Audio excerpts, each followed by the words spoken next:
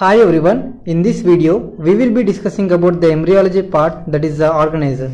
So the organizer is the part of the embryo that induces the developmental changes in other parts, or we can say that it is a part of the embryo which induces the morphogenic stimulus on the adjacent parts. So there are totally three different types of organizers in the human embryo. They are the primary, secondary and tertiary organizers. So the primary organizer is the primitive streak. It is the primary organizer for the differentiation of the notochord and the intraembryonic mesoderm.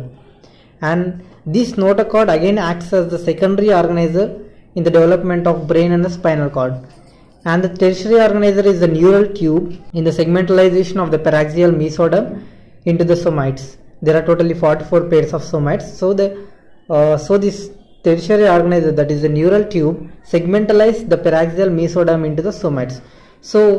So in summary, the primary organizer is the primitive streak, and secondary organizer is the notochord in the development of the brain and spinal cord, and the tertiary organizer is the neural tube in the segmentalization of the paraxial mesoderm into the somites.